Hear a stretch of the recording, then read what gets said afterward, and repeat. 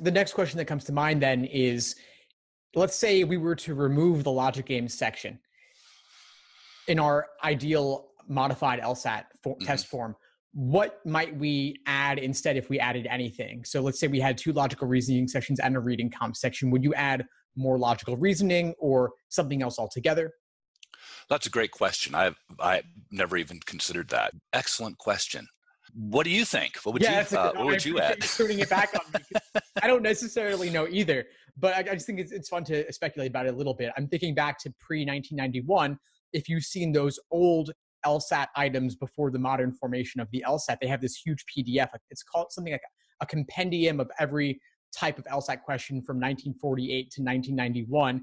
And they had general knowledge questions. They had sort of questions you might see on an IQ test with patterns. Right. And that sort of thing, or rearranging letters to make different words and stuff like that. And I don't know how valid that was, right? You see like in other countries, the common law admission test, like in India and the UK, I think in those exams, they have just random geography questions or capitals of nations and things like that. I'm sure you select for something if you test for that. I'm not sure that those, you probably can select for people who went to certain schools and grew up in certain households.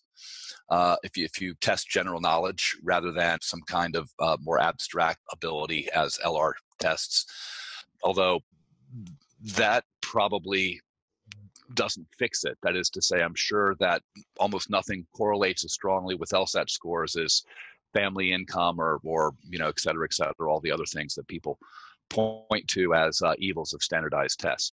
Thanks for tuning into the show. Please subscribe if you haven't done so already to be notified of new episodes as I release them. And feel free to reach out if you need anything at all as you move forward with your prep.